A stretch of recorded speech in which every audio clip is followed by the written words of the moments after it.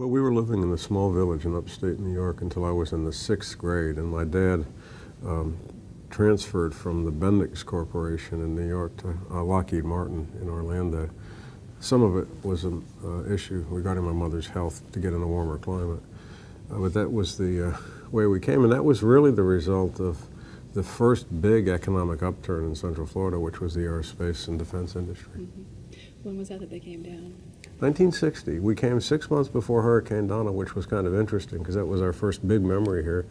And then in 2004, as mayor, I was in charge of trying to prepare for, respond to, and recover from 3 major hurricanes 40 some years later, so it was kind of interesting. The biggest change post Lockheed Martin was probably October 1st, 1971, and that's the day that Walt Disney World opened its doors, and that was a game changer for Central Florida. Now the #1 tourist destination in the world.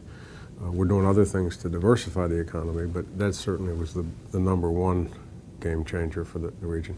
What's been interesting, though, about living here since elementary school, junior high, high school, Valencia Community College, and UCF, in other words, all levels of my education in Orange County, is that it's always been a work in progress. If I had visitors come from the north, even in the 60s, they would say, boy, the place has changed in the last couple of years. It's always been a dynamic and changing community, but the big thing I would say would be Disney World. What did you do for fun in high school? There's a camera running. We can't talk about that right now. For fun, we grew up in a neighborhood called Sky Lake, which there were a lot of young kids in the neighborhood. And we hung out a lot. We played sandlot sports almost every day after school. If it was football season, we'd play tackle football without any pads. Or if it was baseball season, basketball season, whatever. So we did a lot of outdoor activities in that regard. And we did a lot of teenage pranks and just hung out as a bunch of guys as teenagers in the high school years mostly. Any favorite places to go cruising or hangouts? Well, in my generation, the place to be was Steak and Shake. And we literally cruised Steak and Shake. And this was a little bit after the sandlot sports when we were maybe looking for girls and things of that nature. So that was a lot of fun. Now I hear there was 2 Steak and Shakes, one on each end of Colonial. Right. Which one was your hangout? Well, actually, there was one on the South Orange Blossom Trail as well. Okay. And we would go there, and the one in East Colonial, and then one up in Winter Park. So, but it was some nights you'd get in the car and just cruise from one to the other, seeing what was going on. Oh, you've probably heard this from others, but I wish Ronnie's Restaurant was still here. We used to, in my early political career, we would go there a lot, and there was a lot of political conversation, a lot of business meetings took place there, and it was just a great place to meet folks, and old Orlando kind of showed up, and you saw a lot of people you knew. But that and you know, some other places have disappeared from the landscape, and kind of those home-cooked local restaurants were, you know, your big cities, they get overtaken by the chains and so on, and I miss some of those places. I think one of my great early childhood memories in Orlando was my dad taking me to a lot of sporting events like the old Tangerine Bowl. We had some semi-pro football teams in town, the Orlando Broncos and the Orlando Panthers. And that really, I think, kind of set a goal for this community to wind up in a place where we'd have the Orlando Magic. We'd be talking about World Cup soccer possibly coming here, and they've been here before, of course. So I think that would be the memory that I would refer to of it. Did you imagine yourself where you are now? Oh, heavens no. Nobody in their right mind would have ever seen me as mayor when I was in high school. I probably would be voted most likely to be forgotten. I was an average student. Still had a strong work ethic, still focused and did what needed to be done to get through, but I was not a star scholar, nor one that you would think would be here. In fact, I was not college bound when I graduated high school. You know, went to work on the assembly line at Lockheed Martin in the footsteps of my dad for a couple years, joined the Army Reserves, and then some of my buddies were talking about Valencia Community College. And I thought, well, nobody in my family's ever been to college. Just doesn't seem like a good idea.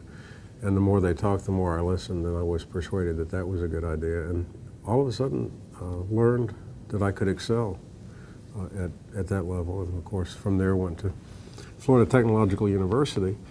And as an interesting side note, the first piece of legislation that I ever filed changed the name to the University of Central Florida. So I guess to sum it up, this has really been a remarkable place for opportunity. Every time I had a goal, a door opened in front of me.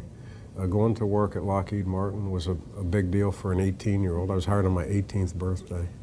Having Valencia open when you came from a family that had never been to college before, the opportunity in that system to go straight from Valencia to a brand new university where I was a charter classman, just opportunity after opportunity.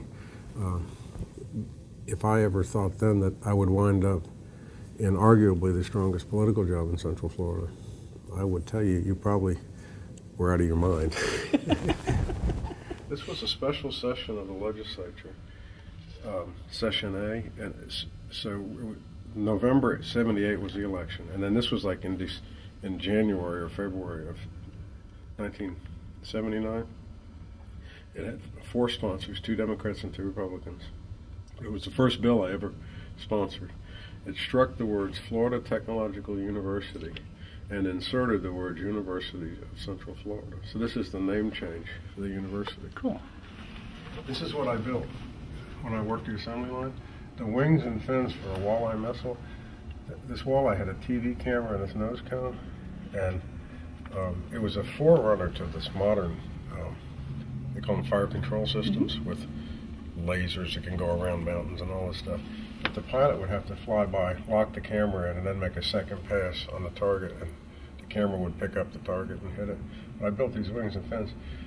But there was an admiral named Stan Arthur about, I don't know, 5 years ago or so, 6 years ago. I went and took a tour of Lockheed Martin as mayor, and Stan said, well, how many of those missiles did you help build? And I said, probably about 20–25% of them I'd actually touched, because building the wings and fins was not as complex as some of the other stuff.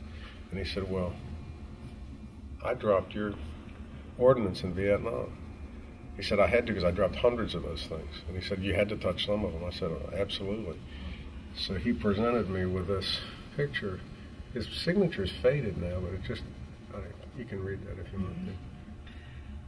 For Richard, your fine craftsmanship on walleye as a young man with Martin Marietta in the 1960s served me well as a young pilot in Vietnam. Thanks for your support today as County Chairman to the Lockheed Martin citizens of Orange County. They continue your tradition, helping another generation of warriors protect our freedom. Stan Arthur, cool. President, Lockheed Martin Missiles and Fire Control Nice. Orlando. That's amazing. Whoever would have thought it. I got hired for that job on my 18th birthday. I went in, I graduated high school in, I hate to say this with a camera running, 6/6/66. Oh, wow. But I didn't turn 18 until August 30th of that year. So that summer I dug ditches and painted houses and stuff. But I had gone to apply, and they said, well, you can't work. You have to have a federal security clearance, and you have to be 18 to get it. So the interviewer said, come back on your 18th birthday, and I'll give you a job. I don't think they thought they'd ever see me again. I walked in on my 18th birthday, and the gentleman's name was Mr. Bell. I'll never forget it. I said, is Mr. Bell here? And they said, well, yes, he is, but who are you? I said, well, I have an appointment. It's August 30th, my birthday. And he said to come back on my birthday and he'd give me a job.